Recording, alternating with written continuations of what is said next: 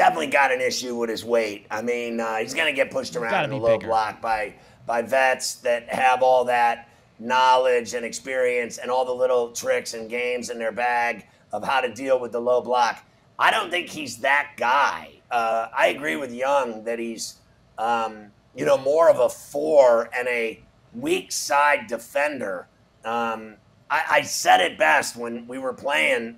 When I play like pickup or whatever on Saturdays and Sundays, I'm always the weak side defender on the best defender of the best player of the other team. So when we got a big on a big, and then he gets around the defender, I'm the weak side defender. I'm the weak side shot blocker. I'm the weak side rebounder. And I think that, Mike, that's his role.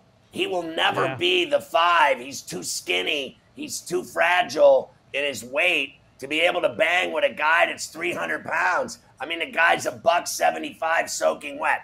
But I am telling you, when you can jump 12 feet in the air with your arms swinging at everything like a fly swatter, my man is going to block more shots on the weak side help than anyone maybe we've seen in the NBA in a long time.